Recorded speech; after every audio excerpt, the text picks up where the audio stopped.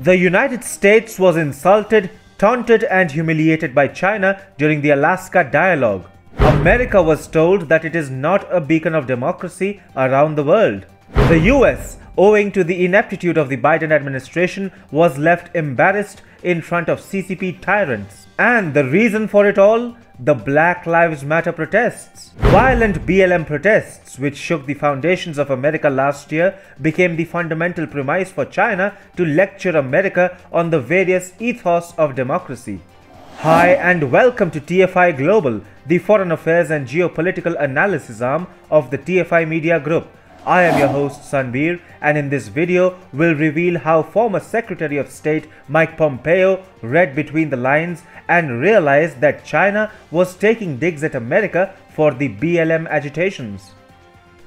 Former Secretary of State Mike Pompeo has made an interesting observation with regards to the latest Sino-US talks at Alaska, in which the Chinese Communist Party officials thrashed the living daylights out of the Biden administration, where top Chinese officials like Yi and Yang Jaichi were present. Such was the humiliation caused to Secretary of State Antony Blinken and National Security Advisor Jake Sullivan that their embarrassment became manifest in their meek body language and absolute submission before China.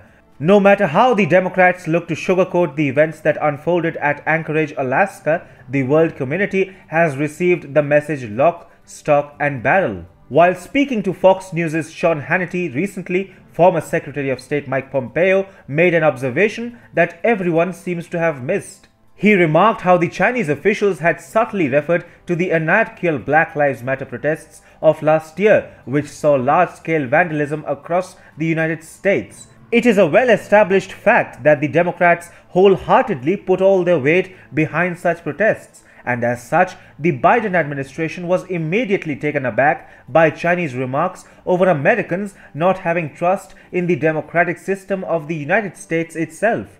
BLM is a touchy subject for the Biden administration.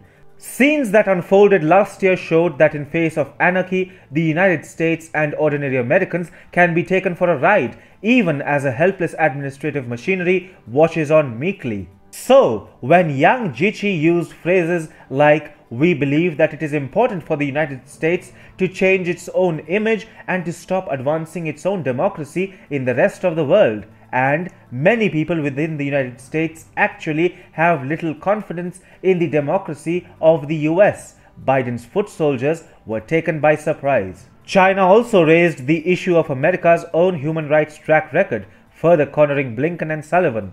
The Democrats have been defending BLM for the longest time possible, referring to it as an organic movement stemming from the alleged systemic racism prevalent in the USA. As such, when China turned the movement into a fight for democracy, the Biden administration fell short of words, as was clearly visible. Mike Pompeo warned Americans that the Chinese had begun perceiving weakness on the US's part and that once they do so, they will bully America. And bully they did, as Blinken and Sullivan were humiliated at Alaska, even while Joe Biden continues to be proud of them for their alleged tough talk with China. Adding that if this issue is not addressed, the United States is in for an awful lot of trouble, Pompeo said, "Weakness begets war. Weakness begets hostility." He also said that the Chinese have come to believe that the Biden administration will be weak on China, which is why they have resorted to flexing muscles while sitting on American soil.